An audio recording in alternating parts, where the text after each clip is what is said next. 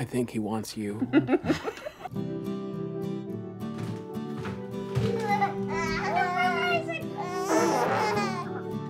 Jake's very special. He's always liked doing things his own way. Where are you guys applying? Oh, boy. Even if we could afford it, is a private school even what I want for Jake? I know we've always said we're not those parents, but Can't afford to be. Maybe. The numbers are ridiculous. But you have to remember, everybody wants diversity. Why not talk a little about his gender expansive play? You want him to be somewhere he can thrive, right? You really don't think it's weird? I mean, he does like to play dress up. That's not news. Yeah, he likes fairy tales, but maybe that's not the most critical thing worth mentioning. He asked why boys can't wear skirts. I don't want to send him off to kindergarten labeled. He's only 4. What if he starts thinking there's something wrong with him?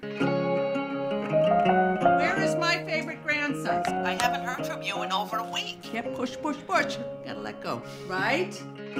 In a few weeks, we'll visit some new schools, and you should just be yourself. And that's all that matters, okay? So it's no big deal at all. Love is a constant friend. I'd like to show you something.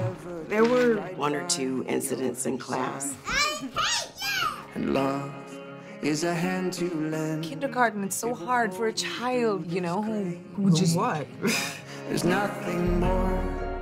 You two have some choices to make here. Maybe we should bring him to see someone. Maybe the problem is that we started pushing him into this role. Is for You're the one buying him every princess DVD you can get your hands on, and then freaking out when people start to notice. Is it any wonder he's confused? nothing more.